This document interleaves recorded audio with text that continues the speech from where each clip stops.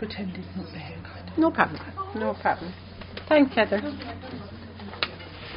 Hello, everybody, and good evening. I'm Susan Delaney. I see a couple of familiar faces. You're all very welcome, both to PSI and to the first in our series of lectures run by the Special Interest Group in Death, Dying, Bereavement. The SIG has been running now for many years, but this is the first time that we've put our toes into this arena, and I suppose there was a fear that maybe nobody would come, so we're delighted to see you're here, and we hope that it's going to be of benefit. The idea being that that within the SIG we have a lot of expertise in various aspects of loss, and we just felt it was an opportunity to give it away first to psychologists and psychology students, and maybe then we look at doing something for the general public after that. So we have a series. You'll have gotten from Heather the list. We'll have John McAvoy next week, followed by Ursula Bates, myself and Paul Dalton. So my hope is that you'll come to as many of them as you can. They are all standalone, but we really would appreciate if you come and support us and give us some feedback. If there's other areas that you'd be interested in, we can see what we can do. If you're not a member of the Special Interest Group and you'd like to be, if you just want to either give me your details or you can email them to me later, I'll leave the details with Heather, and then we'll put you on the list. One of the advantages of being a member of the SIG is you get library alerts from the Irish Hospice Foundation, which is where I work, which has a very extensive library, and we get grand updates on what's new in the research. So it's a nice benefit if that's of interest to you. For our first night, I'm very pleased to welcome a good colleague. Dr Helen Greally is here with us, Director of Psychology and Support Services in Cancer Care West, so up from Galway tonight. Helen teaches on our postgraduate course in IHF on bereavement studies. She does the module on models of grief, so probably knows more about this topic than anybody else here. And she's an engaging speaker, so we're looking forward to a good evening. Thanks, Helen, for coming, and thanks for kicking it off, and I'll hand over to you. Thanks.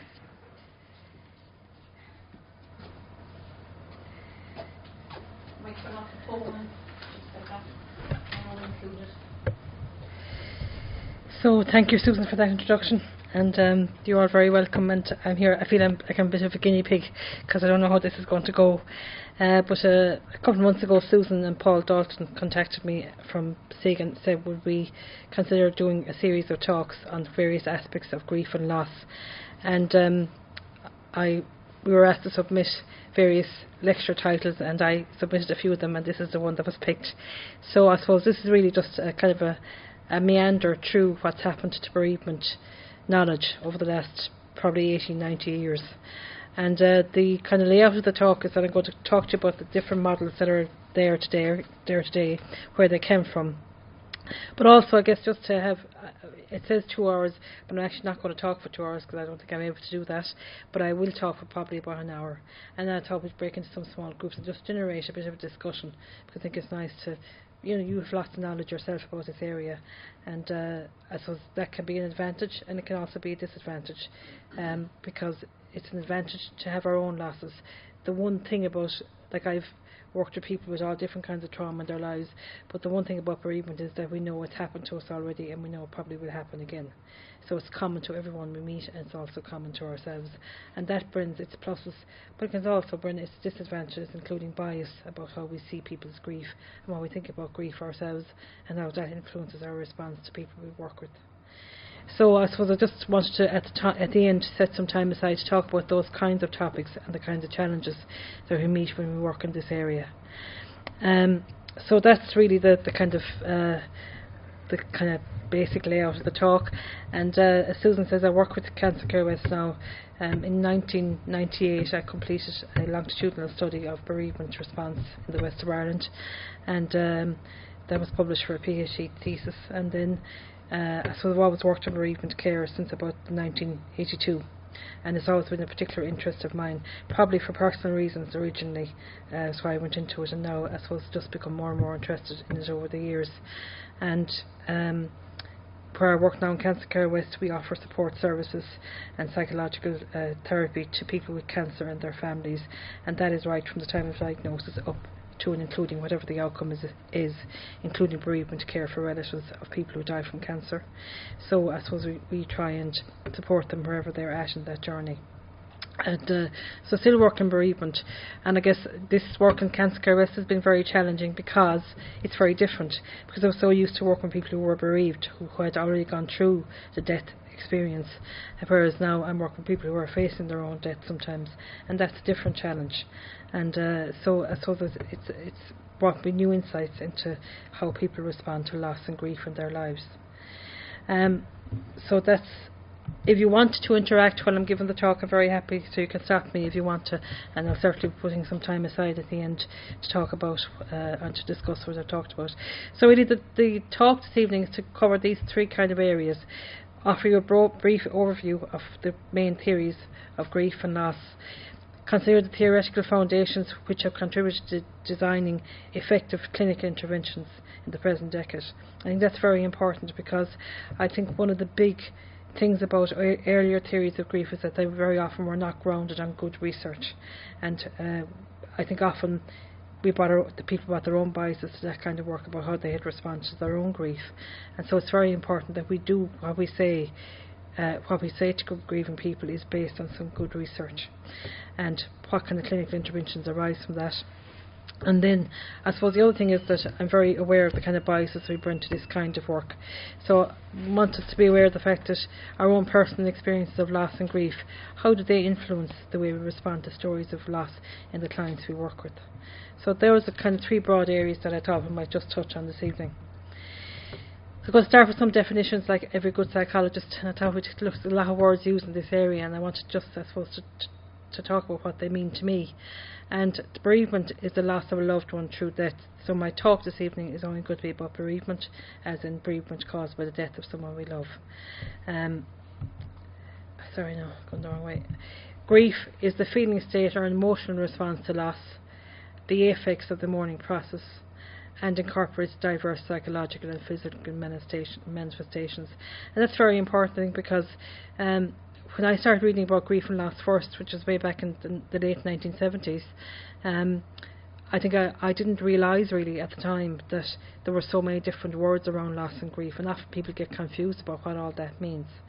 So I think that it's very important to realise that grief is really about everything when you're grieving. And I think it can affect every single system that we have in our lives, and everything about ourselves, physically, psychologically, spiritually, emotionally, that they're all in there together. And there is nothing protected from grief when somebody's gone through it. And then loss is being deprived of something, invested with emotional energy by the self. That's a very famous psychologist who works in this area called David Kazan, and he actually works in loss and grief caused by cancer diagnosis. So I suppose he's someone I've become more and more interested in as time has gone on, and as I've been working in that area myself. And then mourning. It's a process of adaptation to loss, with particular reference to the cultural and social rituals of the society in which we live. And that's really important, because I just carry this as an aside. When I was doing my research in the 1990s, one thing that I found out by accident, I didn't set out to study it, but in the people that I talked to who had been bereaved, and there was a longitudinal study, so they were interviewed at 6 months, 13 months, 2 years, and then 2.5 years. And one of the amazing things about that study was that because it was done in the west of Ireland, about 50% of the group opted to have a wake at home. And a wake at home, for any of you who wouldn't be familiar with it, it's where you lay the body out at home in the house where they lived, and you allow, I suppose, usually you allow people to come in and spend time with the person and with the family. And so that can go on usually overnight, and might go on for about 24 hours and sometimes longer. And one of the things I found out, and it really strikes me because of this thing about mourning, is really important, I think, that the people who had opted to have a wake at home, as time went on in their bereavement, they had lower levels of intense grief, they had lower levels of depression, they had better coping skills. And as that came out of the research, when I went back for the last interview, I talked about, why did you opt to have a wake? And the one thing that was common to all the people in the study was that anybody who had opted to have a wake at home did so because they wanted to have control over the situation. And that whole thing about control, I think, is something that runs through all the theories I'm going to talk about this evening, because in fact I think the loss of control around grief and loss is a huge issue for people, and anything they can do to bring back even little bits of control is often very important.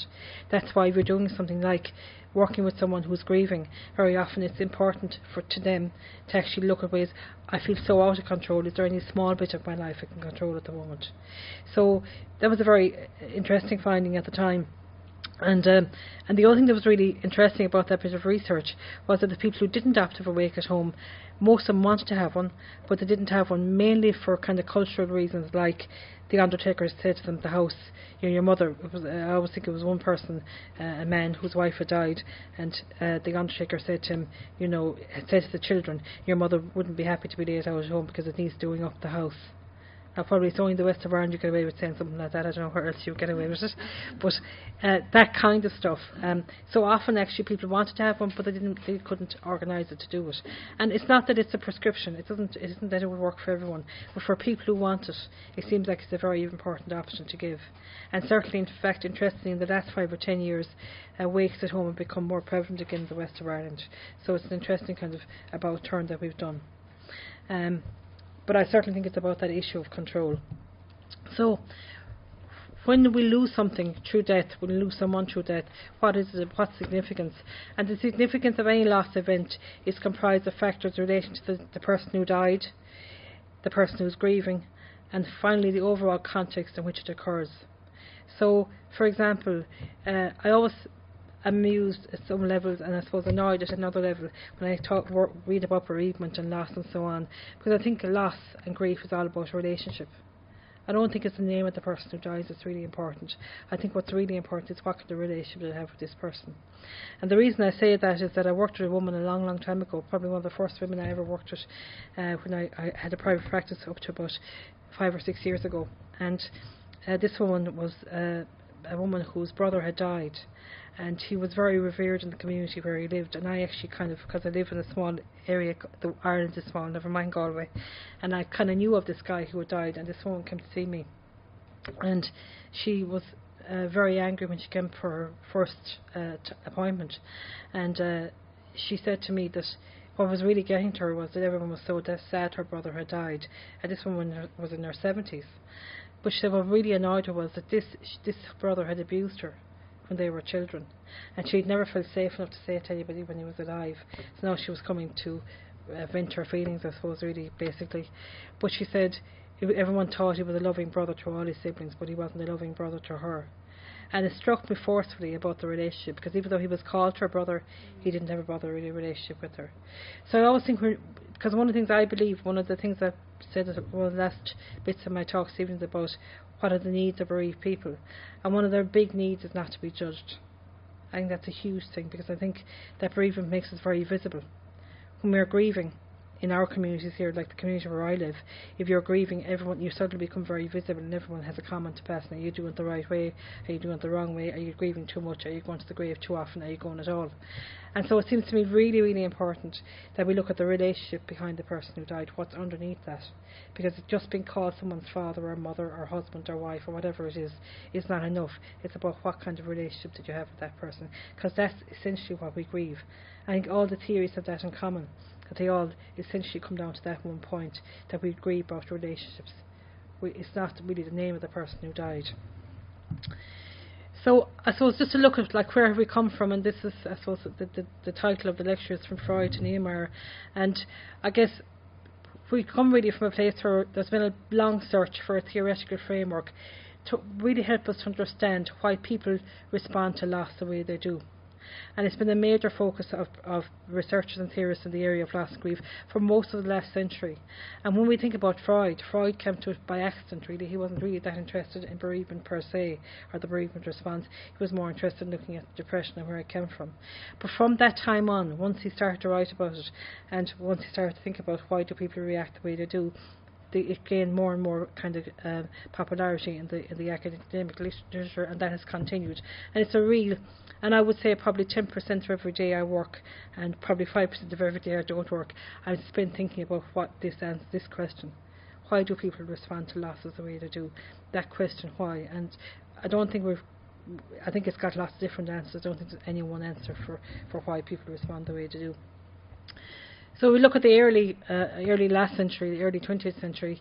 I suppose most early writers like Freud and Bowlby and Parks, interested in the area of loss and grief, have adopted a theoretical framework involving stages and or phases of emotional responses to grief and loss. So it's very much a prescription about going through certain phases or stages of grief and always coming out the other side.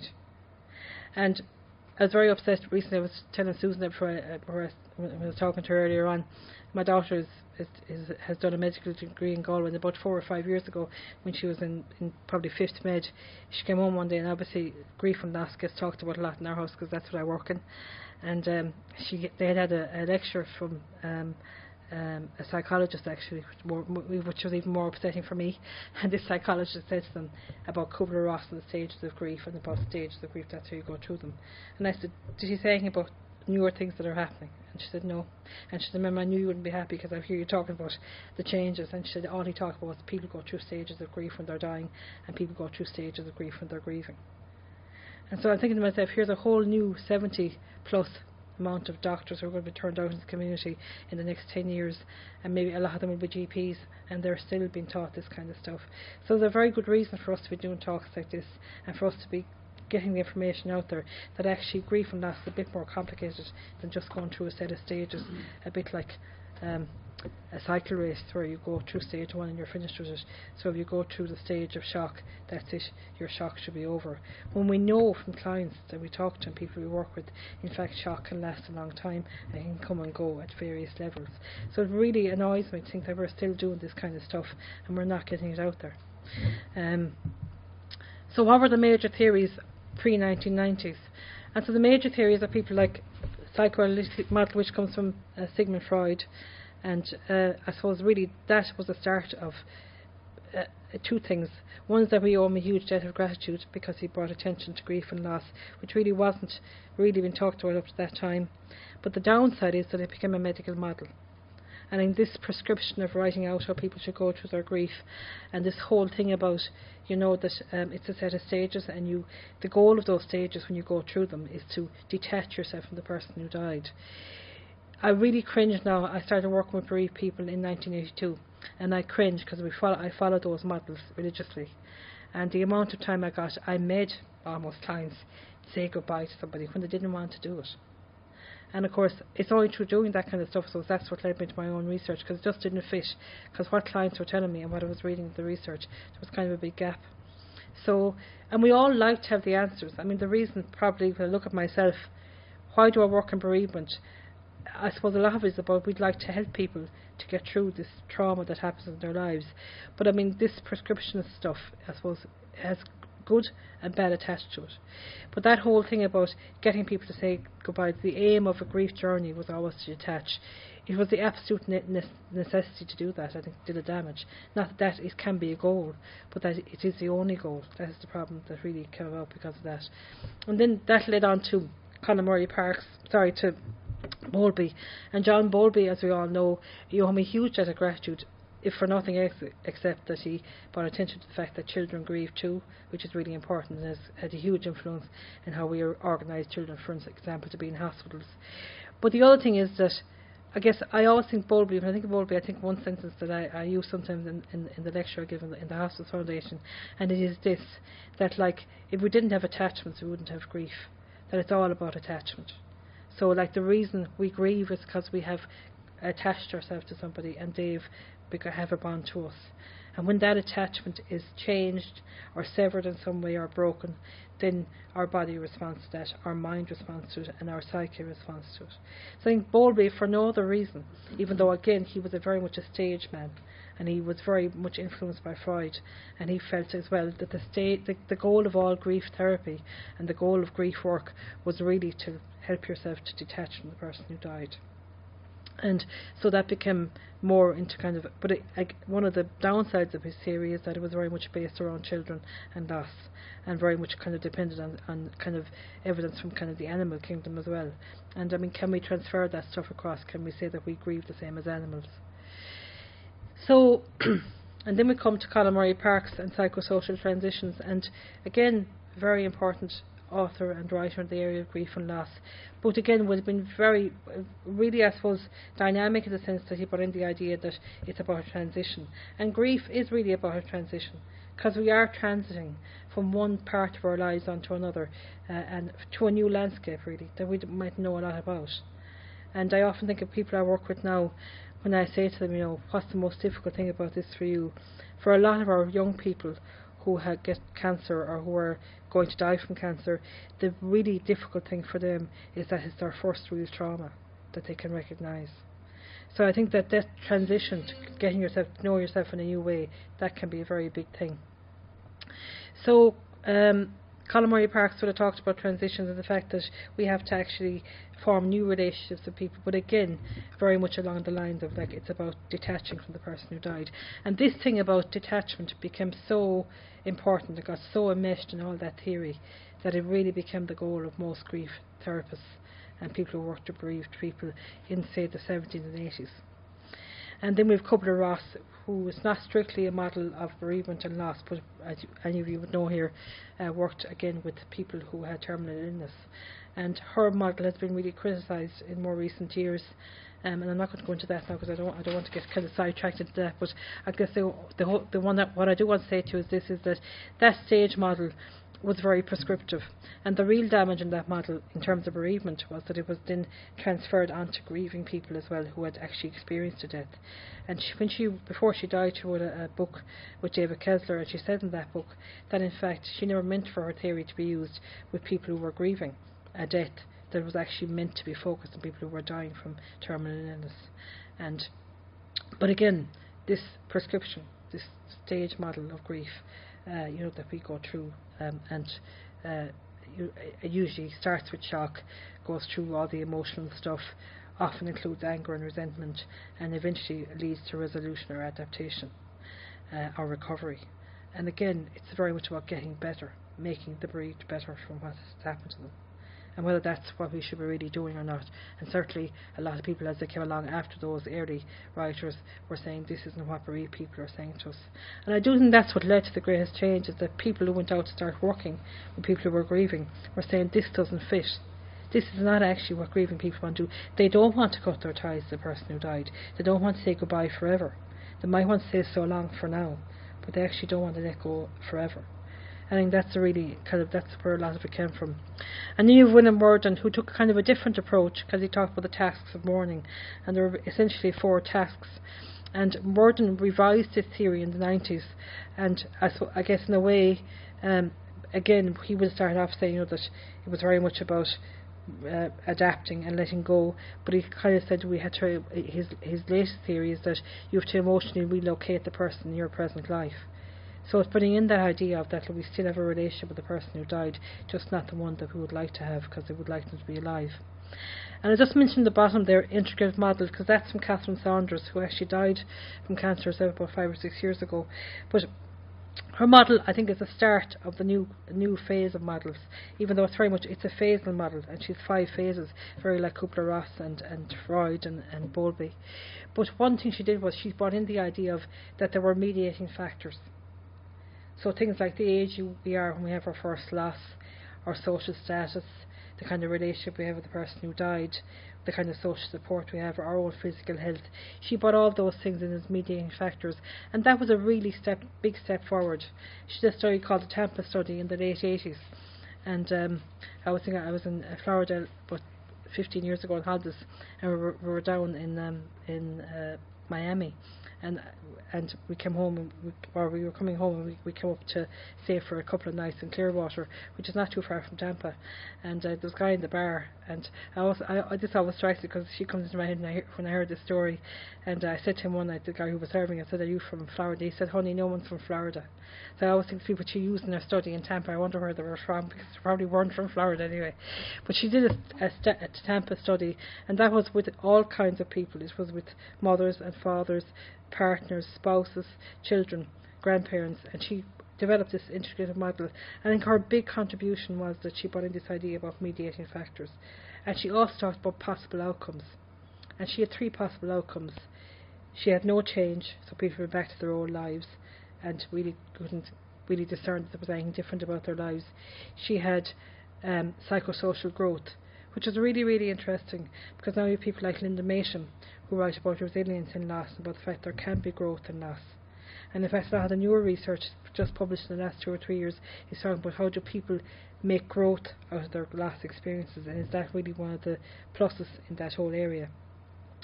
But anyway, she talked about psychosocial growth, and she also talked about abnormal responses and people that got stuck in their grief. So I think she was quite, she was a bit ahead of her time in what she said, and it never really got very much published, which is a pity, I think, because I think there was a lot of stuff there that could have been used.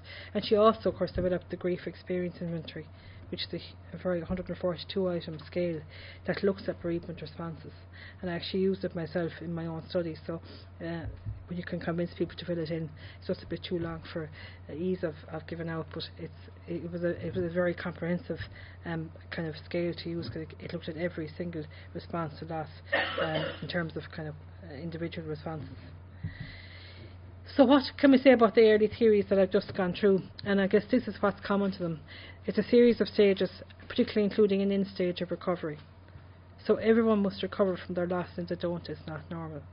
And I guess that's something that really doesn't fit with clients that I work with. The absolute universality of the grief response. So again, like the woman I talked about whose brother had abused her, and she was relieved when he died. Because she felt she could go off and talk about now what had happened to her. Her response was not universal, and therefore we must be very careful of that. And I'll tell you a funny story actually. When I was doing my study, I went out to see a woman who lived in East County Galway, and she had a big farm, a very big farm, and her husband had died, and he kind of had been ill for 5 or 6 years, but he kind of outlived his prognosis. And I went out to see her one November night. She was one of the first people I interviewed for the study, and when I eventually found the house down this little boreen, and she went at the door and she'd come in and have a cup of tea, and I explained to her she'd agreed to come into the study through her GP, and anyway, she said, I'm a bit of a fraud, you shouldn't really be talking to me at all. I thought, I can't get anyone to talk to, so I'll talk to him, welcome, because I couldn't find anyone to talk to about bereavement. But anyway, she said, my husband and I were really unhappily married, and I'm delighted he's dead. Just want to tell you that at the start. So anyway, I said, tell us a bit more about the story. So she proceeded to tell the story, and they had a long, cantankerous relationship where they really never got on that well together, and she was always hoping that he would die before her so that she could spend the money that he had accumulated over the years. And she had 3 sons at home whom she wanted to get rid of, 3 adult sons. She didn't want them living there at home, kind of cramping her style. This woman now was in her late 60s, early 70s. So anyway, so I went off in business. We did the scales, and I came back to see her 6 months later. I came back in at 2 years, and again at 2.5 years or 3 years, I can't remember now. But anyway, when I came back the 4th time, one thing that really annoyed her was she said the priest in the village had often come out to them to try and keep them together, not to be given kind of shame to the community. And of course she had never any notion of leaving because of land. She wasn't going to walk away from it. And but she, the priest, when he stood up to give the sermon, talked about their wonderful happy marriage. And she said everyone in the village, it's called a village, it's just a collection of houses, but they call them that in the west of Ireland. She said everyone in the village came up and was shaking, it was a terrible loss, and we'll all be there for you. She said every single one of them knew just how unhappily married they were, but not one of them said it to me. And she was really all about that. When I came back 3 years later, in between I come back, but the last interview, she said to me, I'm very sad. And I said, what are you sad about? She said, I missed the rows. So it taught me a very big lesson again, and that was just one comment, and that even though she wasn't, she was very lonely. And in fact, in that study, the thing that came out of that study for me was that when I said to people, what's the most difficult aspect of your grief, it was the loneliness of a loss of a close relationship, even if that relationship included arguments and rows. So it's interesting, and I guess that's why I always think we shouldn't be judging people. The other thing about the early theories was that it applied to all in a linear fashion. So it's very, you start at stage 1 and you get to stage 5 or stage 4, or any stages are in it, and you're meant to arrive at the end of the line. And of course we know that people are not like that, and they're not robotic in their responses, and they come and go between responses all the time. And basically seen as a negative life event, when in fact for some people bereavement can be a bit of a positive life event, or can be aspects of it that are a bit positive. So again, they were common kind of things in it. Failure to recover is pathological, and that word recovery, which I really don't like in the bereavement literature. I think we have to talk about adaptation over time, because that's essentially what everyone's trying to do, or transitions over time. The necessity for severing the ties to the person who died, which again now is in popular parlance wouldn't be seen at all as necessary, and certainly not necessary to cut them completely. And I suppose the other big thing, and this is where I think the present research has grown out of, is that there was little or no empirical research, and where it exists, it was carried out with very specific populations. Like Colin Murray Parkes essentially worked with widows or psychiatric populations, and we have very little research on how men grieve, in fact, and it's only in recent 5 or 10 years that's starting to change. But we really didn't know how children grieved very well, apart from what Bowlby did, but actually go out and observe children and talk to them about what it's like to be grieving. A girl I worked with, and I worked in private practice, the family referred to me because she had one brother, and this boy got killed in a farm accident, which was extremely traumatic as she saw it, and his artery was severed in his arm, and he bled to death before they got to the hospital. He bled out in the back of the car, and she saw all this happen, so she was extremely traumatised, apart from any grief and loss and all the rest of it. But her parents had actually always had a very poor relationship, and this was kind of the last straw, and they decided to separate after about 5 or 6 years after the boy died. And she came to see me one day and she said, "Now I'm going to be the geek. Now how long did my brother die?" Which was awful. And she said, "I know for sure that if I had died and he lived, they wouldn't be as sad as they are about him, because he was always a favourite child." She was about 15 or 16, she was saying to me. But she said, "Now I'm going to be the geek whose parents were also separated because he died." So I mean, she really, no theory that I ever wrote or I ever read really applied to the stuff that was going on for her, because she was so traumatised by what happened to her family. So that's why I say, when I said at the start, significance of the loss, the context in which it happens. And this actually happens a good bit to me in my work now, where you've 2 children in the family and one child gets sick, and the other child is really much more traumatised, I think, than they would be if there was a bigger family. That may or may not be the case, but that's just my sense of it from working with the people that I work with now. So in these theories, grief was seen as a process, a series of stages or phases requiring completion, the result of a relationship that had to be relinquished and let go of, a negative life experience, and possibly pathological outcomes. So that, in summary, is kind of what those early theories were said. So these are all models of linearity, finality and normalisation, and that is that grief eventually comes to an end, and if it does not, then it is seen as abnormal.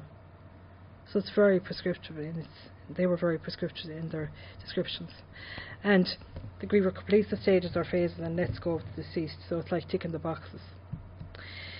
So what happened from the 1990s onwards? So I suppose prevailing models I just described up to the 20th century generally view grief as in a very specific way with particular characteristics attached to the event. Over time, clinicians realised that this formulation did not accurately or adequately reflect what grievers were thinking or feeling, or what they were saying to people like me and people like you, who they were saying, "This is actually, I don't want to be saying goodbye to this person who died. I don't want to use the empty chair to say goodbye or do my unfinished business. I just don't want to do that." And so it came about that the prevailing models of grief at that time appeared inaccurate, incomplete and even biased in some instances. And that certainly would inform us, I thought, about what happened afterwards. So the primary problem with the early models was and is that they are unable to account for individual differences among grievers. So why is it that if you have got 5 siblings who experience the death of their father, that you have 5 different responses to that loss? In the early models of grief, what would be expected would be that they would go through the stages or phases that I described, and then that they would come out the other side. And in fact, we know that has not happened, that sometimes people get stuck in their grief, that sometimes people the grief seems to impact them at all, and they get on fine with their lives, and that some people just go through what we consider the actual grief that was described in the early models, that is, they go through a number of kind of various feeling stages and they come out the other end. And I think the problem with those early models is that if people were responding differently than what was expected, then that was seen as pathological. And that's why I say to you often, I think my last slide tonight is that I think the role of non-judgment in bereavement is very important. I saw a girl this morning whose father died from cancer 4 weeks ago, and in the service that I work in, and my colleague was seeing her mother before the father died to talk about how she was going to tell the children the father was going to die. In fact, his illness became very progressive very quickly. He died before she found out 2 days beforehand that he was going to die. And she said to me this morning, she's really upset because she didn't get a chance to say goodbye to her dad. She thinks she knew for about 2 days and never got to have that conversation that she wanted to have with him. And she said, I knew he had cancer for the last year, but I always thought I was going to get better. That's what I was told. And but she said to me this morning, she's living in an apartment in Galway City, and her mother obviously lives in the family home, and she wants to spend every night home with her mother, but the mother is terrified that this girl is going to not be able to get on with her life. So the mother is saying, you must stay in your own apartment tonight. So she says to me today, what do you think? So in an effort to be non-directive, I said to her, what would you like to do? And she said, I want to stay at home because I'm close to my dad there at the moment. I feel that's where he is and I just want to be there. And I said, you must follow your gut instinct. If that's where you want to be, then that's maybe what you should do. So I just thought this is it, because she already felt like she had been really judged if she was kind of going off the wall and not being allowed to grieve. So following gut instinct and not feeling judged, it seems to me, are two very important rules in bereavement that we don't really pay enough attention to. So beginning in the late 80s, we had people like Margaret and Wolfgang Strebe, Wortman and Silver, Neimeyer and class began questioning the value of the early models. And the really seminal paper that started all this thought was a paper by Wortman and Silver called The Myths of Coping with Loss. And that is the paper, I suppose, that really kicked off how we started to look at grief. So that was published, I think it was 1989 or 1988, and really challenged some of the really deeply held myths about grief, about stages, about the fact that they always had to lead to recovery, about the universality of loss, that everyone had to go through it in the same way. And they really brought about this kind of huge change in bereavement thought. And they, I suppose, the reason we're doing these talks is because we think now that people are still using the old stages and not realising that we've moved on a lot and are thinking about grief and loss. It's not to throw out the baby with the bathwater. I don't say that there's nothing valuable in Freud or Bowlby or Parks. I think there's huge value in what they did. But we must be aware of the fact that things have moved on a bit too. So what are the major theories in the 90s? And they were really three that I wanted to just mention. Stress and coping model, which is the whole impact of bereavement as a stressful life event that requires resources to cope with it. And we know that how do we kind of describe stress. And stress, really, I suppose the definition of stress that we use most often is that an event becomes really, really stressful if we think that we don't have the required resources to cope with the event, the demands that are being made on us. So we know, for example, in early bereavement, particularly if the death is very unexpected or very traumatic in some way, we know that we don't have the resource very often to cope with that immediately, that that's something we've got to develop over time. And that makes perfect sense to me, that of course if something's thrown on you very quickly, you don't kind of suddenly say, oh God, I can do this, no problem. That's not what grief is like at all, actually. So stress and coping seems to bring a lot to this research, as do approaches like cognitive therapy, where we're looking at how we think about things, and I have a bit to say about that later on.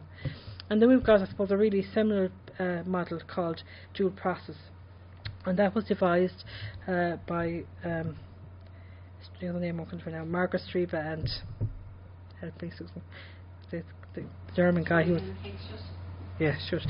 So they're devised by Henk Schutt and the Strebes, and basically what that says is that it's a bit like a seesaw. And if you can imagine that they talk about two kind of I suppose extremes. One is the loss orientation, and that is very early on in bereavement, essentially, where you're very caught up with the loss event. So, for example, you're very much thinking about the type of death it was, the fact maybe you had no warning, going through the funeral ritual, going through the last conversation that was had with the person who died, going through all things around the loss event, how you cope with yourself.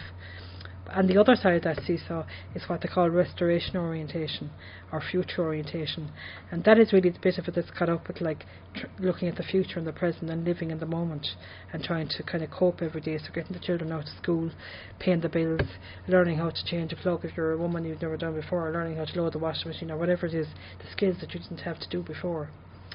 And what kind of mediates those two extremes is a thing called oscillation, and that's the kind of I suppose the process by which we pay attention to one side or the other.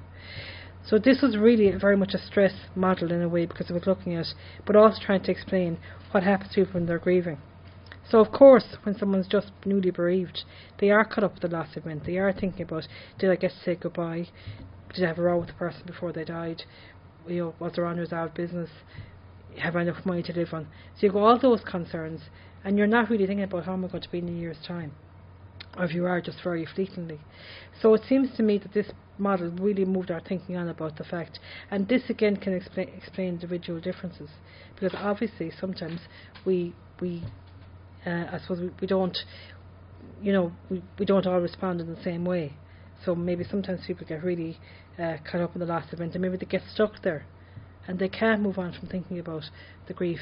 So at the moment, for example, I'm working with a woman whose husband died. It was just 2 years this month actually, and she's extremely stuck in her grief, but there's a very valid reason.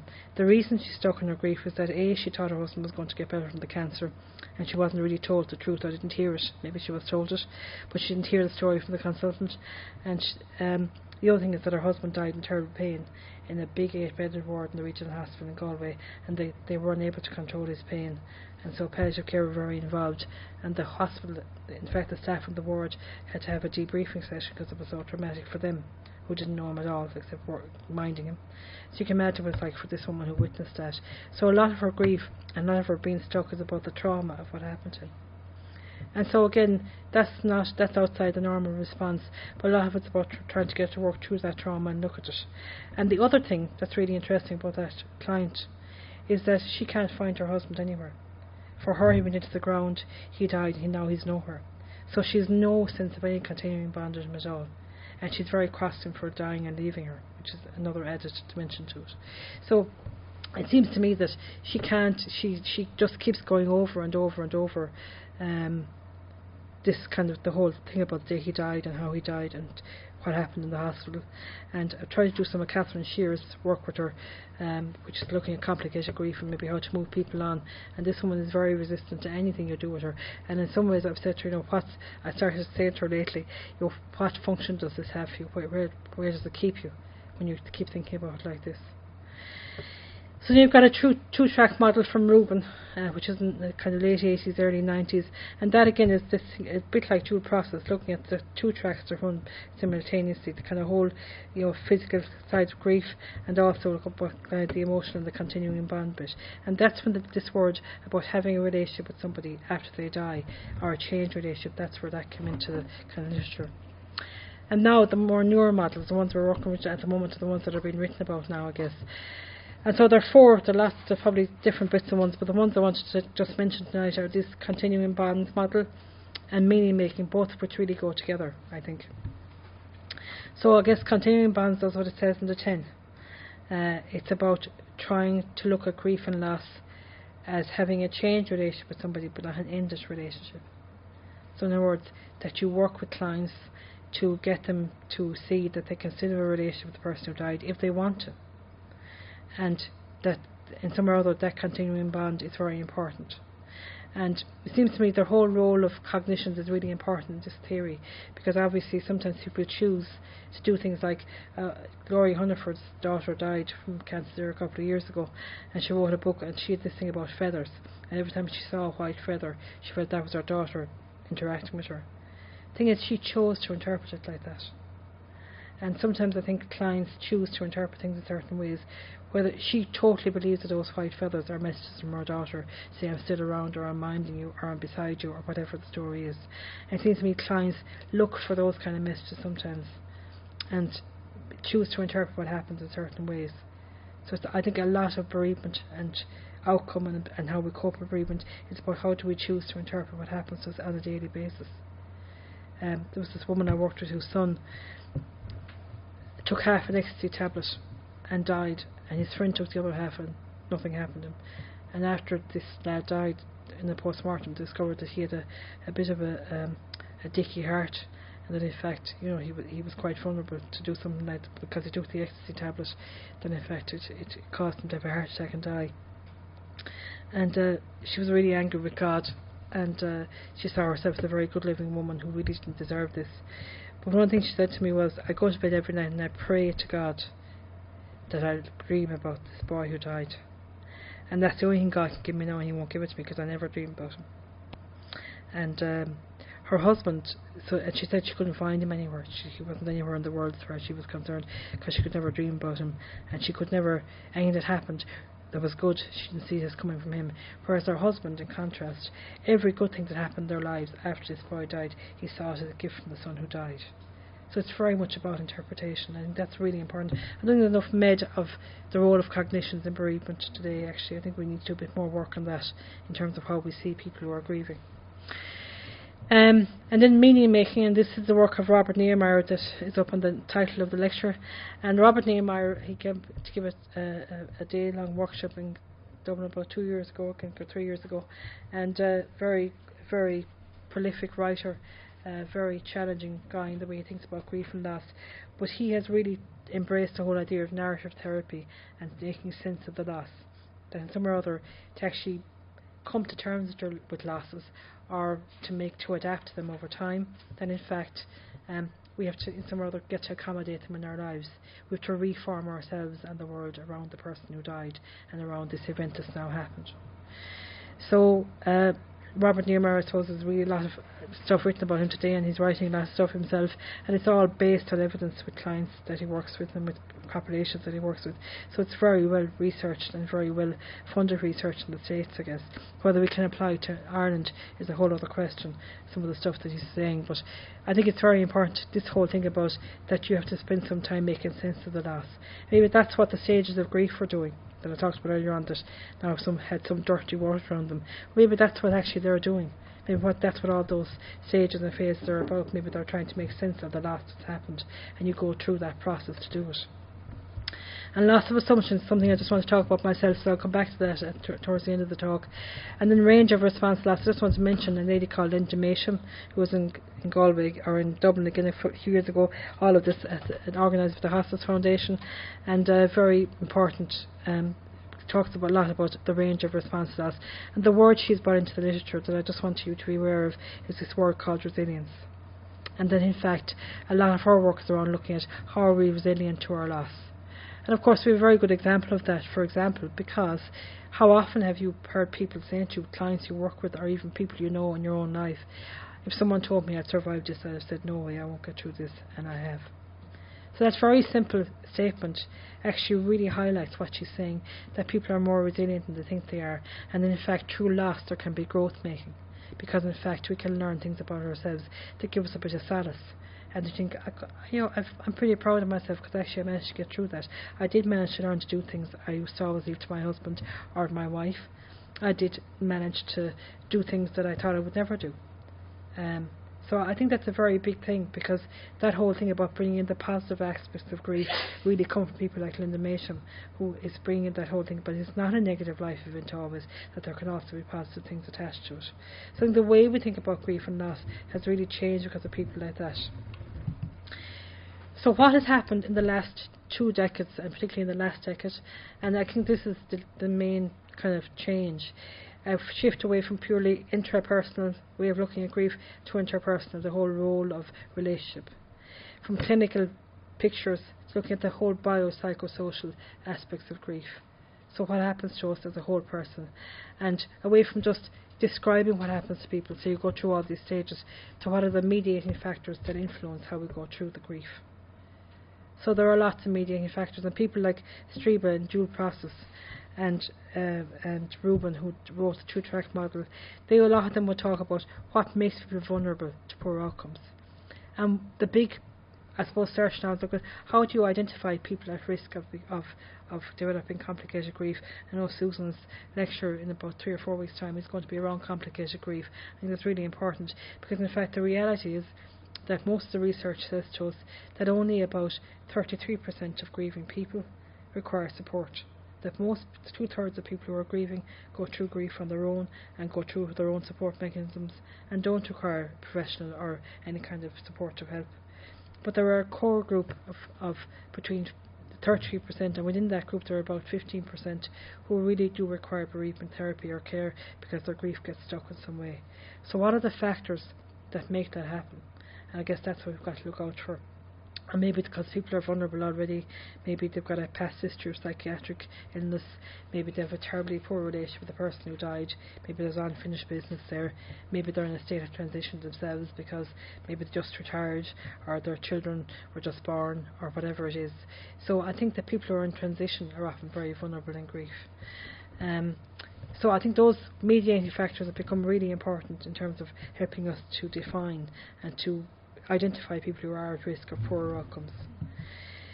So what do the contemporary theories tell us? Well, the first thing is that the grief response is not universal to all, that there are huge individual differences and we have to take them into account. That prolonged grief may not necessarily be pathological. That in fact someone can have prolonged grief that takes longer to get through, but actually it doesn't mean that they're psychiatrically ill. That severing the bond is not necessary for healthy grief, and in fact maintaining the bond may be a healthy response to grief. I'm going to come back to that in a second, because there's a paper just published in Death Studies which actually talks a bit about that. But anyway, the idea that this thing about cutting your ties and saying goodbye may not always be the only thing to do, and that in fact do we still carry people with us even after they die.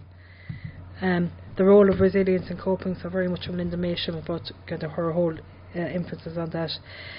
The importance of identifying vulnerable people, which has led to the development of scales. So we have lots of bereavement scales now that are available that help us to measure if someone's grief is complicated, and if it is complicated, what might be leading to that, and helping to identify people who have an enduring poor response to loss.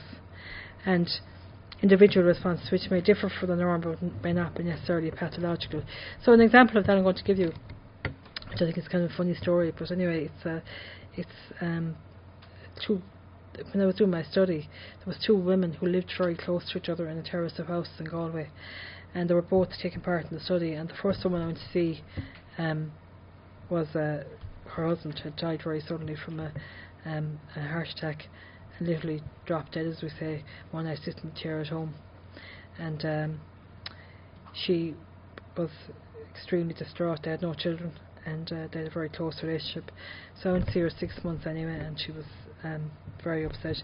And two things really upset her. One was that the man next door hadn't come to the funeral, and they lived in this terrace of houses. It was just a little stone wall between the two paths going in and out, so they lived at two front doors to each other.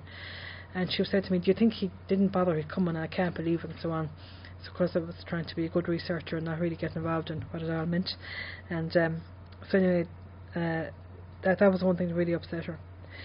And I went back to see her when she was 13 months bereaved, and she was very upset because she'd met the guy, the neighbour, about 3 or 4 months after I had been there. So she met him when he was about 10 months dead, this her husband, and he was going to the path and she was coming out, and he said, "Hello, Mary," we'll call her for the sake of argument, "and how are you?" And she said, "Fine." He said, "How's John?" And she said, "John died 9 months ago or 10 months ago." So she said to me, he was really shocked. "Do you think he was putting it on?" I said, "I don't know," but she said, what really struck me was this was at Galway in the 1990s, early 90s, and that someone could die, your neighbour, and you wouldn't know it. And when she started thinking about it, she said, "I can see now why you wouldn't know, because no one talks to each other around here." And it was kind of, she was very distressed about that lack of support as she saw it, but there was probably a valid reason for it. But the other thing was another woman who was nearly a neighbour of hers had come into the study in the meantime, and this woman's husband also died very suddenly. And the difference was that this woman, that was the second woman I'm talking about, one of the things was she built a shrine in the graveyard, and it was a huge kind of adulation up at the grave every day, probably 3 or 4 times a day, and that went on for like a year or two after it. And but she met this other, my first lady, one day walking down the road, and I heard the story from both ends. I heard from the two of them at different times, and she says to my lady, "You never go to the grave to tend the grave, and it's an awful mess up there, but you needn't worry, I'll clean it up for you." So my first lady was very distressed about this. She said to me, "How dare her interfere with the grave?" And she said, "I don't go to the grave because actually John is here in the sitting room with me tonight, and this is where he is, as far as I'm concerned. I don't need to go to the grave to be close to him, but I don't want anyone else interfering with the grave either." Whereas the first woman, for her, the only place she could find her husband was in the graveyard. So I think it's very, very important, because they were two very different responses, and in fact both of those women went on over the course of time to have very kind of normal responses to grief, and they did adapt to it over time, but at that time it was said they had two very different responses. So I think that whole thing about individual differences is really important to kind of be aware of it. Sorry, now I talk for too long. The importance of meaning making, which really comes from Robert Neimeyer, and this whole thing about how do you fit this life event into what you believe already. And that's what brings us on to assumptions, the role of the continuing bond, and what kind of bond is it going to be. And I think we adapt over time, and I think that's what these theories are saying to us, and I think that's my own experience. People do generally adapt over time. And I think one thing we should remember about this, because it's very important, it comes from Streba's work in dual process, the idea of dosage in grief. So even when someone's in with you for their 50 minutes or an hour, whatever amount of time you spend with them, they may be desperately sad during that time, but in fact people often dose their grief, and they may spend that hour being very sad, but in fact they may function very well outside of that hour. And we often don't know that as therapists or as psychologists, and I think we need to be aware of that, because often people use that hour to come in and be really sad because that's their time to be like that, but in fact may actually work and function quite well outside of that time. And I guess one belief I've come to myself over the years is this, that I think what we need to assess when we're looking at people who are at risk is how long does the grief last and how intense is it? Because every feeling is normal in grief. That's what the early theories tell us, and that's what the later theories tell us as well. Everything is normal in grief, but just what time is it happening at? Where in this journey is this going to happen? And how long has it been there? How long have that person been angry for, or been sad, or can't function, or can't shop, or whatever it is they can't do? How long have they been like that? Because it's not the fact it's present, it's how much of it is there. That's what we really need to pay attention to. So I suppose just about the later theories, I want to sound some notes of caution, because I think Susan was saying to me there before the talk, in about 20 or 50 years time, people look back at us and saying, did they really do that in the 1990s and the 2000s around that med? Sure, this is where it's at now. So in the same way as we're kind of throwing dirty water on Freud and Bowlby and Parks and all the rest of it, we need to be careful, because this is not a panacea. It's not the answer to all the questions. And Class has written some stuff in 2006 and more recently again in Death Studies, a very good article, and it reminds us that continuing bonds does not guarantee beneficial outcomes. It's the kind of continuing bond we look at. It's not just enough to have it, because actually we could have a very negative continuing bond with somebody. We could actually be really relying on them in a way that's not good for us, because we're not living in the present moment. A woman that was referred to me a long, long time ago by her GP was referred because her son happened to call in even at 6 o'clock to see her, and she had 2 plates set at the dinner table, and he said to her, "Ma'am, did you know I was coming with you?" And she said, "No, that's for your dad," and Dad had been dead for 6 months. And so the son got into an awful tizzy, brought her off to the GP, wanted to send her to psychiatry, and probably admit her to hospital before the times of overcrowding in hospitals. We had loads of beds in hospitals, which we don't have now.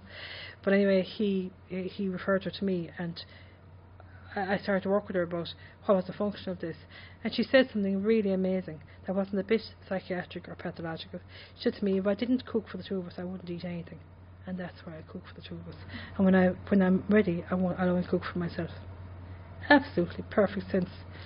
And I was going to say to her about all the poor children in Africa, as we thought they were really badly off at that time, but anyway, I didn't say that to her, but I'm just making the point that what looks like very pathological on the outside might be pathological at all, and what looks like a good continuing bond might not necessarily be the best or only answer either. So we need to be careful and just stand back a bit. A more recent study by Field and Filanovsky, is that the right pronunciation, again published in Death Studies, distinguishes between internalised, so for example mental images of the person who died, and externalised expressions of continuing bonds, like illusions the person is still alive, finding that only people who can have good internalised mental representations have good outcomes. So we need to be careful that continuing bond is not enough on its own. You think about what kind of continuing bond should that be, or does it need to be challenged in some way. So I guess what I'm really saying is one size doesn't fit all. No one theory answers all our questions, and one size of kind of approach is not going to work. I mean, that's why we need to be aware of what's out there. What do we know now? What can we say with some certainty? Because it's been applied to kind of bigger populations of people who are bereaved, who have different kinds of bereavements. What do we know about bereavement? And I guess what's really concerned me over the last 5 or 10 years is that You know, in the same way as we kind of prioritise detachment, when I was being trained first in the 1980s and the late 70s, and then detachment was the big buzzword. You know, get people to say goodbye, cut your ties, get on with your life. I don't think that was the right answer, and I don't think attachment or continuing bonds is necessarily the right answer on its own either, but it's certainly a step along that road.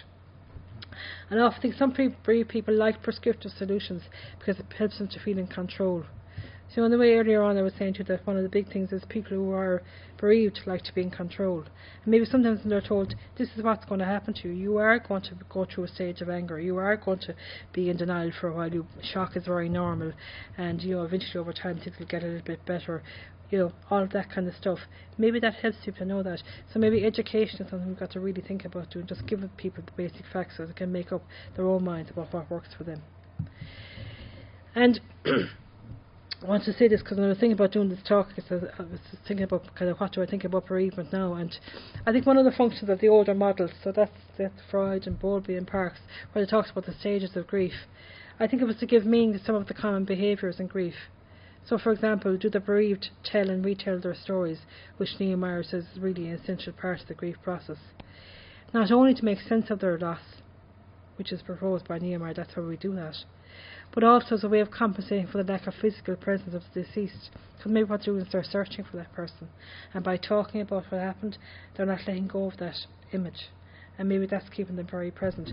Because I think, ironically, and I often think about this about my clients I work with now, it's probably true to say that the majority of the bereaved people that I work with, who have had reasonably intact relationships with the person who died, are more intensely involved with them in the months after bereavement than they were when the person was alive. They actually think about them more. They think about them often incessantly, dream about them at night, wonder what they would say if they saw them now. So what is that about? Because that must have a function, whatever it is. And I think it's really important for us to think about that, because maybe that's the function, that it actually it's compensating for their lack of physical presence, and maybe that's what we're doing. We're really trying to be close to them. So what's the function of those thoughts, feelings and behaviours, which I think is a question that we need to think about. So one of the common features across all the models that I talked about today, well, I suppose they have a description of grief common to all, that is the difficult emotions of grief, so ranging from shock and sadness, obviously, frustration, anger, resentment, relief sometimes, like my woman that I went to see the first day ever. And I think the thing to say to clients is that everything is normal in grief, just how intense is it and how long has it been there. Maybe that's what we need to look at. I have come to the conclusion myself over time that in normal grief some type of confrontation of the reality of the loss is necessary, that a person has to take on board the fact this loss is real and it has happened. So denial as the only or most real way of coping with grief is probably not really a good option, I think, from a psychological point of view. And this thing that I truly believe, which is that the relationship to the person who died is very important in deciding the outcome. For me, it's all about relationship, and I think a lot of theories are saying that now. It's about what kind of relationship we have with the person who died. So I suppose towards a new theory of grieving, which is what we're trying to get to, and maybe one that encompasses all the kinds of people we meet, the shift towards idiographic approaches and away from stage models, which is, I suppose, I think is a good idea. The growth of qualitative research are really looking at very much smaller populations of grieving people, but we look at them in very in-depth ways. And concepts that have come into vogue, such as making sense, resilience, and this forming or reforming a new identity without the presence of the person who died. Adoption of non-pathological ways of viewing individual differences, so one size does not fit all. A focus on ways of continuing a relationship with the deceased, but in a way that the bereaved want to do it. And the realisation that not everybody who's bereaved wants to have a continuing relationship. So this is not the only answer. A narrative model of grieving where you really allow clients to tell and retell their stories in the hope that in doing that they would make sense of their loss. And it's an active rather than a passive process. I think this is one of the big things Neimeyer has brought to our understanding, because Neimeyer says in one of his books, I think it's Lessons of Loss, Coping with Loss, I can't remember the name of it, but anyway, it's a very good book, it's written like a manual. And one of the things he says in that book is that grief is a very active process. And it struck me when I read that first, what do you mean by it? But in fact it is really active, because for example, when someone's going through the funeral ritual to decide what the person is going to be laid out in. Are they going to have a private funeral? Are they going to have a cremation? What kind of way do they want it to be? What are the readings going to be, if there are going to be readings? What kind of ceremony do they want? Are they going to have a month's mind mass or not have a month's mind mass, and so on? Are they going to tell their children that one parent is dying from cancer? All of those kind of things. It's very active. It is not a passive thing. We interact with loss all the time and we don't realise we're doing it. We actually decide very often how we're going to go through our own loss. So what are the implications for kind of clinical practice? And the recommendations for practice in bereavement care can only be derived from empirically derived models of bereavement, because evidence-based practice must be rooted in evidence-based theories. And that I truly believe that. For example, Sigmund Freud wrote his theory of grief, and then when he had griefs himself, particularly his daughter and his grandchild, it didn't work. But he couldn't sever his ties to his daughter because he loved her too much and he didn't want to let her go. That never really got the prominence in the literature that it got. So I think that's why I say about biases we bring to it. I think it's very, very important that we realise we must talk to big numbers of grieving people to actually know what it is that helps them and what doesn't help them. So in summary then, we can say that there are a range of theoretical models that can be used to explain the phenomena witnessed when observing the person is bereaved. The contribution of social and cultural influences is clear. That's really important, because I think you have to look at the context in which a bereavement happens. And the family both influence these and generally form a key source of support. And if they don't, if the family is not your key source of support, that leads to other problems. So how does the family function? What were the relationships like before the person died? That's obviously really important. And central to and most distinctive about newer perspectives is that when one is grieving, there is no compelling reason to let go or move on from either the deceased or, more importantly, aspects of that relationship that you want to carry on. And this came home very forcefully to me, because about 10 years ago, maybe no, but more, but probably about 12 years ago, we were at home one Friday evening, relaxing after a hard week's work as I saw it, and our daughter was upstairs, and she was about 12 or maybe 13 or 14 at the time, and she came downstairs without any slippers and fell down 14 steps and hit the stairs where there were hard tiles at the bottom of it, and basically went unconscious. And we were sitting in the kitchen, my husband and I, and it heard the thud and went out, and she was lying out there and she was shaking, so she was having a bit of a seizure. So my husband said, get her into the car. We live about 5 minutes from the regional hospital. When I was going down that car, I said in my head to my father, because I was extremely close to him, if you're up there you better mind her, because I couldn't cope with this. And that really strikes me, because I think it's the thing about relationship. I didn't pray to my mother, who I was also quite close to, but for me my father was always my closest relationship, and we came right back into vogue at that minute. It was him I prayed to, or talked to, or whatever I was going to do. And I think that's really important, because we can keep those kinds of aspects of the relationship going if we choose to, if we want to, or we need to. So I think it's very important that we and letting go doesn't mean that we stop talking to somebody or we stop thinking about what would they think about that. But we certainly, it's how we let them go and how we keep them that's really important. So I want to come back to this kind of central theme, because this, I suppose, is a bit of what I think myself, but personal theories. To me, in my work in bereavement for the last almost 30 years, I think the loss of core assumptions that we make about ourselves and the world is one of the major and overriding tasks in relation to all kinds of losses. So what is lost in bereavement? And the three assumptions by which we live our lives, I think they're lost temporarily in bereavement, at least. That is predictability, because we all expect the world to be predictable and the way we want it to be. Control, because it makes us feel very out of control. And permanence, because intuitively, even though we all know in our heads we will not live forever, in some or other we feel we probably could live forever. So I think that is why redefining those assumptions is one of the core bits of work that we do with bereaved people. And people who fail to be able to redefine and look at those assumptions, I think they're the people who really struggle in loss. So I think when we don't address that issue of core assumptions, it can mean the griever is unable to make sense of the loss, because they can't move on in their grief, because they can't let go of the fact this person shouldn't have died, or this should not be happening to me, or I can't control my life anymore and I really want to be in control. So And that's why I say cognitive therapy has a role to play, because the role of interpretations in bereavement response, this can be one of the most important features in the bereavement response, how the bereaved choose to interpret what happens around them. So like I was saying, Gloria Hungerford and the white feathers, when they are grieving, can have a significant impact on their response. Maybe that's a cop-out. Maybe that's our way of saying this loss isn't really happening at all, they're just away from me and I can't see them. Maybe that's a great solace. I certainly believe one thing is a solace, and this in my own research this came out, and the people I work with now, it's certainly the feature of it, and that's the people who have a belief in some kind of afterlife, or in some kind of level of spirituality, or some kind of, that there's somebody greater than ourselves pulling the strings. I think those people over time tend to have an easier trip through the grief, because I think they can make sense of it. They use their religious beliefs very often, or their spirituality, to make sense of the loss. And since Neimeyer says that's one of the central tasks we're to do, maybe that really supports people to do that. So maybe that's what, maybe that's the role of religion. And certainly when I was doing my study, people who had a strong sense of an afterlife, or a sense of meeting the person who died again, they certainly had better outcomes in terms of lower levels of depression, better coping, and lower levels of intense grief. So with that now I'm coming to the end of it. So concluding thoughts, how, I suppose this is kind of the question I might talk about, how do the bereaved learn to live with the deceased in their physical absence rather than their physical presence? And is that our task as bereavement support people? Do we have the bereaved develop some way of accommodating this fundamental and sometimes overwhelming adjustment that they have to make? Is that really what we're about?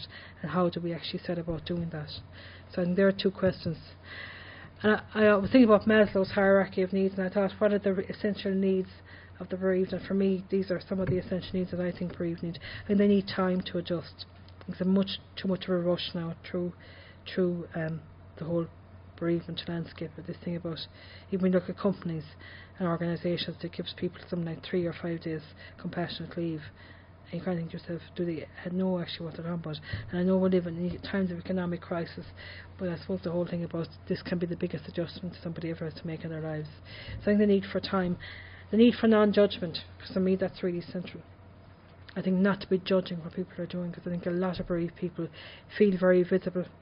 They feel very judged by society, like that woman in the grave, keeping the grave and not keeping the grave.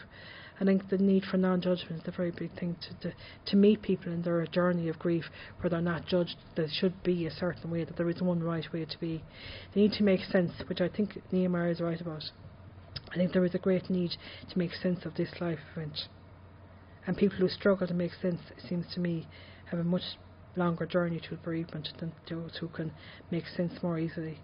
The need for self-belief, the need in getting someone to believe in their gut instinct. And I think that's really important. Like the girl I worked with this morning who wants to go home and live at home for really valid reasons. She wants to be close to where her dad was before he died. But everyone else is judging, saying you're going to become dependent if you don't. You have to watch it, you need to be careful. I think we need to really encourage people to believe in themselves, because we all know ourselves best. And I think this need to continue the bond to deceased or not, in a way that makes sense to them. So they might say, I don't want to have anything to do with that person who died, like my woman that I talked about. Or they might say, I really need to carry this person with me in some way. And I do think people create legacies. I think that's what we're doing now. We're all creating a legacy. I think people who've died before us have left a legacy to us. And how we're going to use that legacy is often the question for ourselves. So the challenges are, how do we help people cope with loss based on the theories that I've just been through today? Should it be prescriptive, or should it be do-it-yourself model, where it's individual for everybody you meet? And I guess this thing about bias, when did we have our own first losses? How were they dealt with?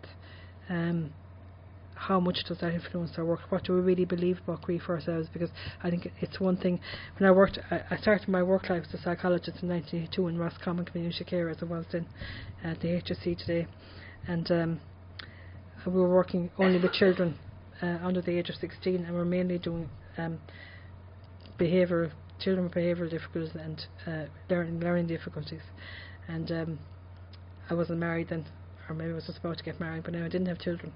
And went off to Ballinlough, which is a tiny little village on the Mayo border with Roscommon, and this woman gave her 3 children, all of whom were bedwetting. And of course I had on my charts out, and I had on my behavioural goals and all the rest of it. And she said, before we start out, she said, do you have any children yourself? And I said, no, I don't. She said, what would you know about this though? You wouldn't have a clue. And I was thinking to myself, one thing I can say about bereavement is that I definitely have had losses if people ever ask that question nowadays. So I think it's one thing that's common to all of us. So I want to finish off with the good old barack, because I thought we should do something positive at the end. So if you're walking down the right path, I do think we're walking down the right path in bereavement, and you're willing to keep walking, you will eventually make some progress. So that's the end of the talk. I'll just go down here because I have an email address there. If anyone wants to contact me, I'll send you a copy of the talk if anyone's interested, or not bored to hear this is. So I'll just leave it up there. It's helen.greally@cancercarewest.ie. So you're very welcome to contact me, and I'd be happy to send it to you. So I just go back to these questions. How I might do is, it's 6:25, so I spoke for half an hour longer than I planned to talk for. But anyway, I thought I might just maybe go into groups, because it might be a good way of just getting a bit of discussion going. Just look at those questions and watch people just generate a bit of discussion about it. Maybe spend about 15-20 minutes talking about it, and then come back and just have some concluding discussion about it. Is that okay with everyone? If you're happy to do that, maybe one person in the group would be would keep note of what's said, and maybe bring it back to us then. Is that all right? Or would you? Do people get Helen's email? Yeah. I was thinking that, Joe, would make sure we get. Yeah. And all right, if somebody wants to ask a question and you don't want to go into groups, I'm quite happy to discuss it now too. Do you want to check and see if we've got questions? Yeah, but has anyone got questions? I'm just going to get a glass of water. Yeah, please. I'm sorry to report it. Myself, on behalf of Helen here. Me? Go ahead. Sorry, Helen, did you say that about a third of people need special help? Was that the figure that? Yeah, about 33% need some kind of help, but not maybe bereavement therapy, maybe something like a support group, a bereavement support group, so it's maybe less intense feelings of loss. But of that 33%, about 15%, somewhere between 15 and 20% of all grieving people have some kind of complicated grief that usually requires one-to-one therapy. So that's kind of what the new research is telling us now. Yeah, so it's quite a sizable. Sorry? Seems a lot. Yeah, but I suppose in a way it's 1/3, but they were talking about things like bereavement support groups and stuff like that, so it might not be really intense one-to-one work. It might be just they need some kind of support. I mean, I suppose traditionally as well they would have got it over the garden wall, or maybe in a confession or something, and it's changed a lot, so maybe that's also added to it. But there is a sizable proportion of people who do need some kind of ongoing support. I work with families, and I suppose I just actually came from a family where there was bereavement from that. Father died by suicide and uncle was murdered. And so I've met a boy 13 and a girl 16 who are mad. And I suppose it's kind of trying to be mindful of what they are ready to talk about. And it was initiated by the mother and the school, who the boy is struggling in school, getting upset a lot. Now, since he's come, I've only seen him once, and he hasn't been upset. He's been quite, saying nothing, and the girl, they're both very quiet. And I suppose the mum is even himself feeling, maybe I'm putting them under pressure to talk, and she's uncertain as well. So I suppose, if you've any experience working with families there. How long since it's been bereaved? I was about a year, the father, and the uncle about 6 months. And apparently, like, a lot in I just discovered today, like, about 6 or 7 of the girls' friends, they've one parent because of death. There seems to be a huge amount of death in her cohort of friends, and it seems very prevalent. Like, I was like, oh my god, it's just quite shocking, I suppose. But I also think that's a really interesting point, because the fact that death is very prevalent in the group that she belongs to. Yeah. Doesn't make it very normal to have death. So we also think about because we're looking at that, I suppose, from our own perspective. And I mean, I suppose one of the reasons I stopped working in the health board was that when I used to work with adolescents, you have all these mothers bringing their children or fathers and saying they need help and this, that and the other, but they left themselves to identifying that. So I always think it's much harder to work with someone who's brought therapy than it is to work with somebody who wants that I had to go and talk to somebody. And that's definitely and I suppose it's because the man will be present as well, because the three of them. And she's not sure now of herself, even because I think the referral was made 5 months ago now, so we're getting to see each other. So she's on, it's all a little bit, and I suppose I'm kind of being very tentative as well, not wanting to push, things. But if there's one rule in bereavement therapy, no matter who you're working with, whether it's families or individuals, is that it has to be the pace the person wants to see you. And often the question that you ask is, how can I help you now? Yeah. And that often, and maybe that kid will say, you can't help me, I don't want to talk about it. And that's perfectly fine too. Maybe work with the mother on her own, if that's an option. Sometimes maybe it might be, maybe she needs to talk about it. I'm also some bit reluctant about family therapy with kids at that age, because I think, they're very guarded all the same with each other. So I think maybe you won't get the finer details of what the bereavement is like for them individually. I think bereavement is a very personal thing, and you often grieve with family therapy. It's a very different thing to be doing. So I think sometimes the service you work with it's not for bereavement, it's for anything. They were referred because I suppose that he was struggling at school, and so it actually came from the principal of his school. And at the start, when I was asking them what they'd like, it was kind of communication that they felt that the man wasn't particularly felt that they were kind of each coping separately, and she kind of felt that she was losing them a little bit and trying to build an alliance. It's supposed to be very so sometimes I think what happens what can be helpful if you have something like that happen is that you often to have just one event a week or a month where the family come together and have a dinner or something like that.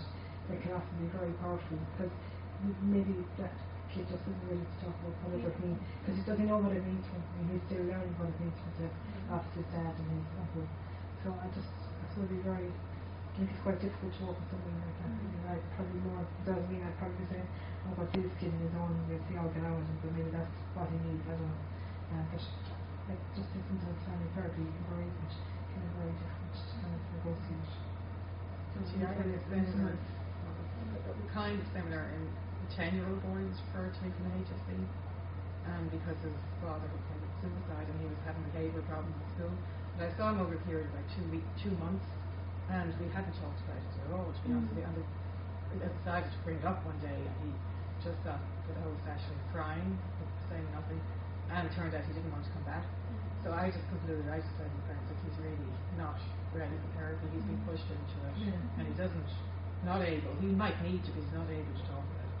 I didn't want to give him a bad experience of therapy in case he needs to go back and later. That girl I spoke about who said I'd be the case with parents separated, like I saw her for a year, and she would have really talked about the weather and about her school friends, and about she would talk very little about her brother. Actually, this huge event happened, the parents got separated, and then she talked about all of it. But I mean, I used to say to myself, I'm going to push her into talking about it, she'll never come back here. And I did in the sense that, I knew that their relationship was in trouble and that she might well need to come back. So I just drove me crazy, because I was dying shock of myself and what it was like for her. But I think that's one big rule, even in cancer care, like people we work with now who are maybe facing their own things, that it has to be faced with the person you're seeing. So I think that's really important. Timing is everything. So could you believe that you about that? I think you're doing just fine on your own there. Thank you. Do you want to ask something? Yes, it's not a hard question. It's only more comments, but you might have, or somebody else might have, because I'm very interested in what you're saying about continuing bonds, and how it was the new thing, and everyone was to have continuing bonds, now that they weren't to have closure anymore. Again, being prescriptive, and now we're starting to look at, is it always a good idea? And I suppose the niggle I have at the moment is really around use of internet, and particularly I think with adolescents and some of the memorialising websites, and how that's going to play out around continuing bonds, because it can almost be as if the person isn't it. And I think that's part of what you were talking about, and I think it's just more that of thinking it'll be interesting to see what happens. And I think what the newer stuff is saying, there's one issue of this that is dedicated there to continuing bonds, but I don't know, it was a year ago, I think. And one of the kind of more critical things about it was being said was that it's all about individual differences. So like it isn't just the existence of the bond. Like, how do you do that in a healthy way? And I think we've lost that. And I think the reason we all rushed to embrace continuing bonds is because I think it's the new big thing we've got to fix it for all our clients, and we're going to fix them. Because they still want to do the same thing as Freud and more than all the rest want to do, such as take away people's suffering. Why do GPs prescribe antidepressants which are bereavement, because they want to take away that pain that isn't happening. I mean, we all have to look at ourselves through this. and maybe it's just about making being in that journey of rebalancing the hard journey. I think having in bonds, I mean, certainly it came out for us, I was very excited by it. I could see that, there are times from that is Yeah, and this is the one. One side doesn't fit all, as you were saying. And I was also sort of intrigued with you saying, do bereaved people like the stages of grief period because it's a sense of control or predictability? And maybe isn't that also true for us as service providers? Wouldn't we also like that? And isn't the challenge to sit with someone without your handy bag of tricks? I think the stage of some staff as well, because the problem is using them as a prescription in the sense that somebody being labelled with pathology, they don't go through. I think it's important to know what are the normal things people go through in grief. But the idea that we have to go through all of them in certain ways what is damaging. Family describing them is very important, and that people would know it is normal in grief to be very sad or to be angry sometimes, but it's really that you don't work with a woman once and she was feeling interested. I come to you now, shouldn't I? One reason I'm here, and you better tell me am I okay. My friend and my family have all said to me I should be angry, and I've been angry when my husband died, and I please in heaven, he's with God, he's a good man, and I think worried about Mary, I know he's on heaven, she's a very religious lady, and I just want to know, am I going to get angry in 5 years' time? Can you tell me now when I'll be okay? Like, I want to know, should I get angry? That's why she can, because she's raising something like woman's away, but angry, you have to go through a phase of anger, and she never enjoyed anger, she was absolutely fine. So, and that's difficult. People think that that's not true. And it is out there, sort of in the ether, isn't it? Now you hear it on The Simpsons, or if you've lost your job, you go through these stages of grief. Anybody want to ask anything else? Do you feel like having a discussion anyone with? I maybe just make a comment. I'm not a psychotherapist yet. I'm not in training, and I'm also doing a course on logotherapy, which is Viktor Frankl's Healing with Meaning, and he talks a lot about making sense of the suffering or death or loss. So just kind of intersects with what you were saying. To make sense of the loss and death is extremely important for a lot of people. And once they find the meaning in that death, they can get on with life after that. And I can see a lot of examples of that, with people who lost their loved one to, say, cancer, and they start raising money, or they start a foundation for some cause that is connected to the circumstances of death, for example. So it's just. And I mean, another really good example then is the amount of parents who lose children and have to write something or have some kind of remembrance because they're terrified the child will get forgotten about. And I think that's their effort to try and make sense of it, to leave a legacy. There are lots of examples. I mean, for example, I always think after my old teaching at hospital in Dublin in October, my first lecture is always in Dublin. I always use the example of Diana when she died. And there were one of the reasons, well, there were lots of reasons why there was all that upward grief. But two of the reasons, one was that no one could make sense of it happened to someone who was so young, so talented, so protected, so this, that, and the other, and like suddenly she was there, so it could happen to anybody. So frightened the life of the local people. The other was I thought it was a great national outpouring because people could cry, pretend they were crying for her, and in fact people were crying about their own lives, but they had no permission to do it. So I think those kinds of big, well-known people who die often trigger off those kind of responses because we're really struggling to make sense of it. I think it makes everyone feel very unsafe in the short term, and I suppose some of them we all are struggling in their own mortality and what it all means. So that question is going on in parallel to work for the clients all the time. Well, the other thing was that, for example, there's a lot of research coming from positive psychologists saying that the people who show better coping skills do engage in finding meaning in what happened to them. You see, again, that's about interpretation, because I think the role of interpretation in grief has been completely underestimated. I think it's really important in terms of deciding what the outcome is going to be. Because if you choose to interpret, like a couple of hospitals, the man could see signs from his stomach, or the woman could see these signs. Same things are happening to children, then completely different interpretations. So I think that's really important in terms of kind of helping us to, I just have this sense that we don't, and that's probably because I work as a cognitive therapist, and that's myself. It's one of the kind of word to use, and it probably resonates with me more. So I'm always looking away at how does this person make sense to that, and then they interpret what happened in certain ways. Yes, sir. Can I just add a note of skepticism? I think sometimes there is no meaning, and we have to accept that. I think we need to be very, very careful. And I think that your point is well made about the place of religion and probably the evolution of religion. If you go back to very ancient times and the Sumerians and the Egyptians, I mean, religion was very, very much caught up with the afterlife and of course the whole Christian faith and so forth. So that's just one point. The other point I would make is one needs to be very careful as well in the research literature around positive psychology and a lot of the health psychology literature, which is actually putting forward the idea that those with a spiritual stroke religious bent cope better. The majority of that research actually comes from the United States, which is a very fundamentalist Christian society. So I think we, as scientists, practitioners, we have to be very skeptical and we have to be very critical of sampling and the actual personnel who kind of put themselves forward and contribute to the large-scale studies. Some of them actually not so large-scale. The other thing I would say as well is that if you actually, I know people tend to kind of pass over the results section and the methodology section and go from the introduction to the discussion, as I have frequently myself. But actually, if you do take time and look at the methodology and results section, a lot of this stuff is very, very questionable from a research perspective. So I just throw that out just to be controversial. And just as a matter of interest, when people don't make sense, when you can't make sense, what do you think happens to people who are bereaved?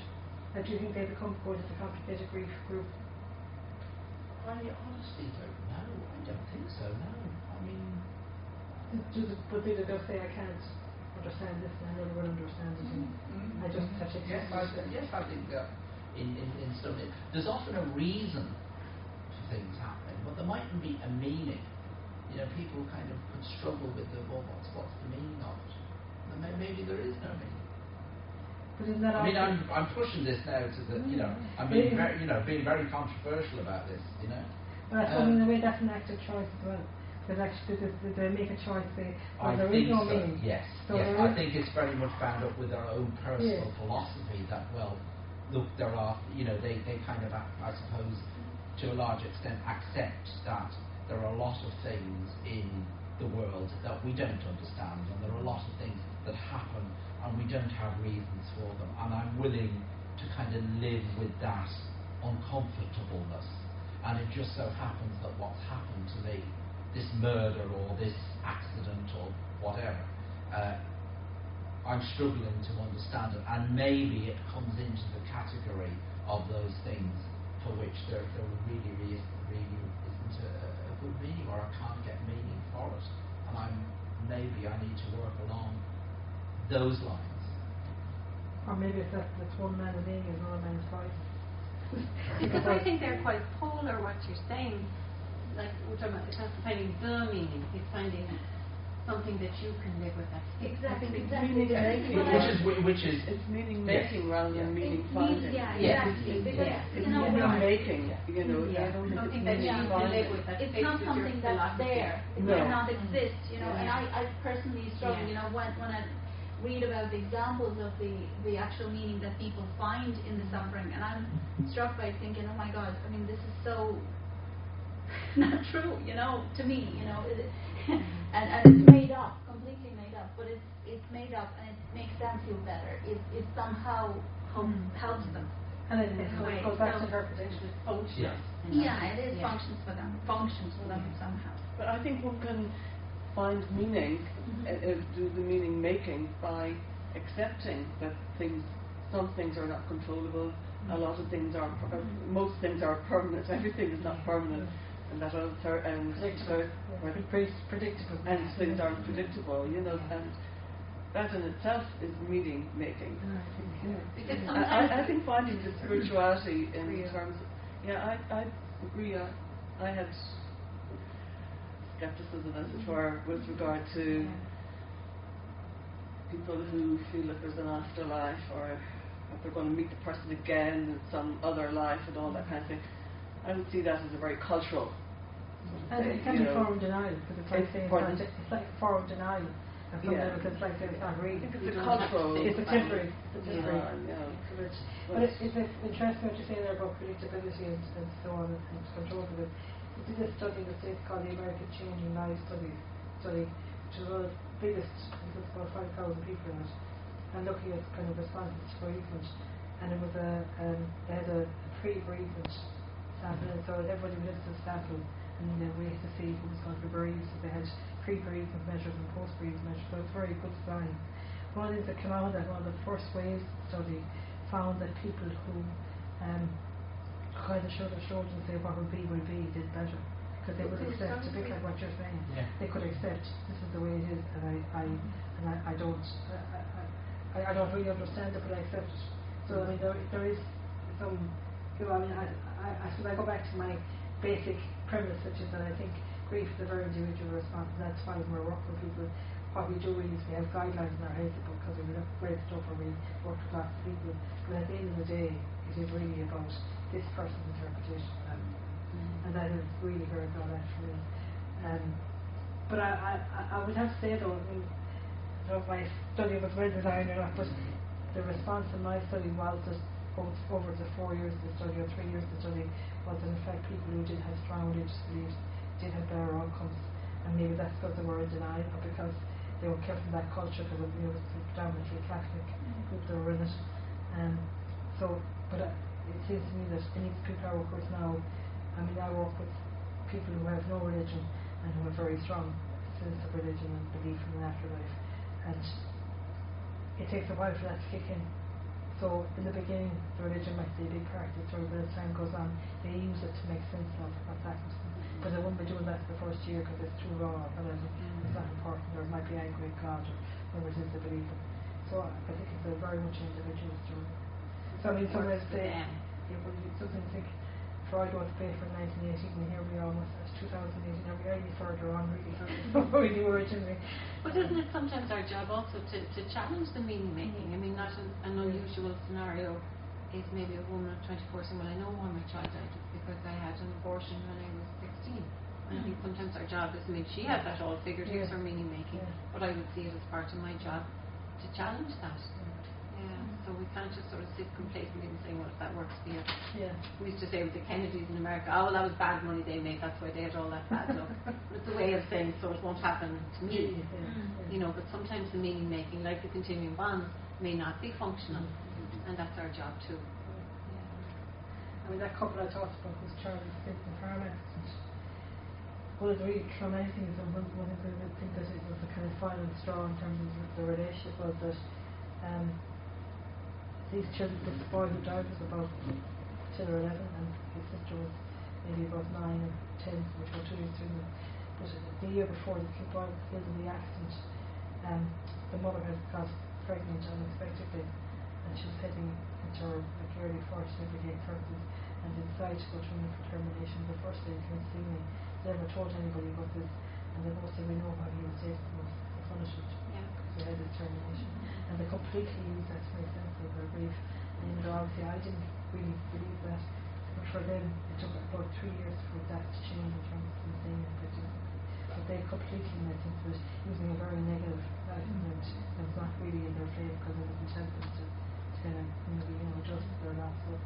But that's how they chose this, felt they were being punished. And then it shifted, Helen, is that what you said? Well, it shifted over time, because one thing about that particular couple was that the father was very, very guilty because of the nature of the accident, because he was with the son when it happened, and he had a particular expertise in the farming of the child film. It's like a big circular saw, and the father believed that it was only dangerous when he was working, and he had turned off the ear, but the child film was up instead of his artery and bled out. But he was very guilty, and guilty is obviously terribly traumatized. birth to his son, but also guilty because they've probably done for him. He felt right into his wife and daughter and the whole family. And one day, I must have been weekly around Neimeyer at the front, and I said, "What's the function of your grief?" And Neimeyer said, "Everything you're doing, grief is the function." And she said, I said, "What's the function of your guilt?" He says, "My guilt is here to stop me ever enjoying life again. Because I don't deserve to enjoy life. That's why I have to be guilty." And for him, that's been perfect sense. And we did that up there. And actually, he shifted in the end. He actually wanted to leave the marriage because he said this marriage was never good. I mean, we could have done it, and we have to move on. And he did. He said, "No, because his daughter wasn't happy with the separation." I think I was too late to bunch of people. I don't hear a lot of appetite. It's late in the day, but I love that you can hear the questions starting to spark. And so, on behalf of all of us, I'd like to thank you very much, Helen. Thank you. I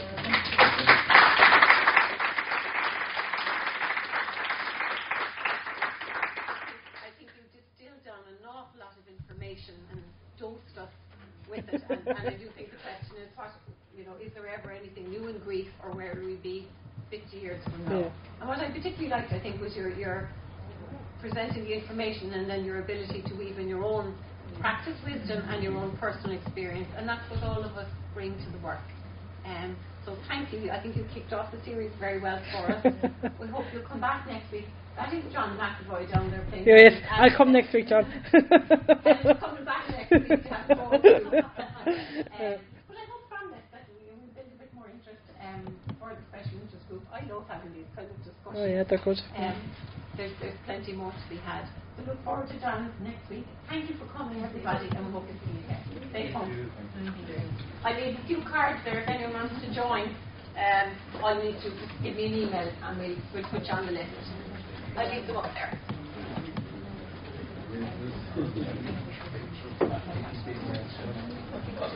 Turn this on here. Thanks, Helen. That's great. Is that okay? Yeah, well, be happy with this. Yeah.